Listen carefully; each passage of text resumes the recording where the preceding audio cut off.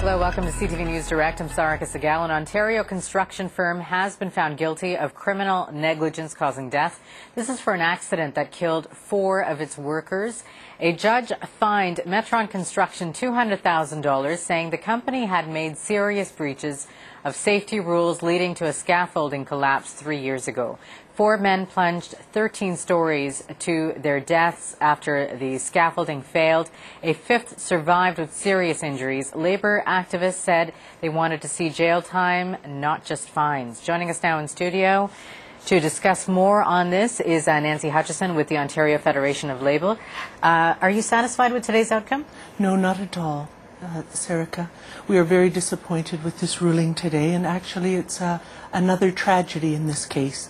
And it's devastating for workers and all Ontarians, because what this did, it did not create a deterrent for employers and corporations to put safety of their workforce as number one in their workplaces and in their boardrooms. What kind of a reaction is it getting within your community? It's getting an outrage. It's workers are devastated. They're up in arms, saying if a company can kill 4 workers at a work site and permanently disable a 5th worker, and a fine that is put down today, levied at $200,000, if that isn't enough to give us a good judgment, a strong judgment by the courts for the Criminal Code of Canada to be enforced, then what will? So what kind of a message do you think this sends to companies? A lot of what you're saying. Well, it sends to companies that this is business as usual, that they can continue the practices that they've always done. They can bury this fine in a budget line somewhere in their annual reports, and it will go unnoticed. And there must be jail time for employers that are charged with criminal negligence causing death.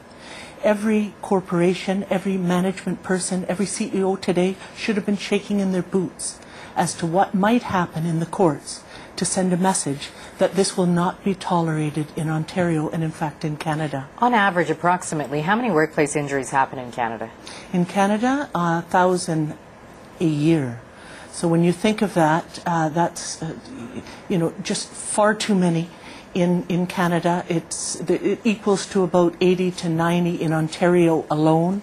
But when you think there's over 3 fatalities a day that take place across Canada, and that doesn't even, Sarika, include occupational diseases, workers who die of occupational disease. These are what we call traumatic fatalities that take place in the workplace immediately. Which industry or occupation is most at risk? Well, there's a number of them, and of course from yesterday we saw there was another worker killed in the construction industry. Of course the mining industry is incredible, has incredible hazards. We have the agricultural industry, which is a surprise to most as being very dangerous, a lot of critical injuries, and of course anything dealing with forestry. But if you look at certain hazards, such as workplace violence, you have to look at sectors such as the education and the healthcare sector, which have incredible risks regarding workplace violence. There is always that discussion, right? In a lot of these cases, is it the company or also the fact that a worker may not be following proper safety standards? Well, we've got to look at the fact that at the end of the day that the companies are ultimately responsible for the health and safety of their workforce at the workplace, and they have to provide the proper training, the proper tools for the job. They have to provide the proper safety equipment and the proper instruction.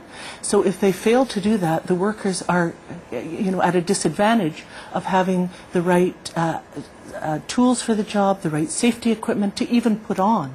Often, as in a case like this, that English wasn't the first language of these workers.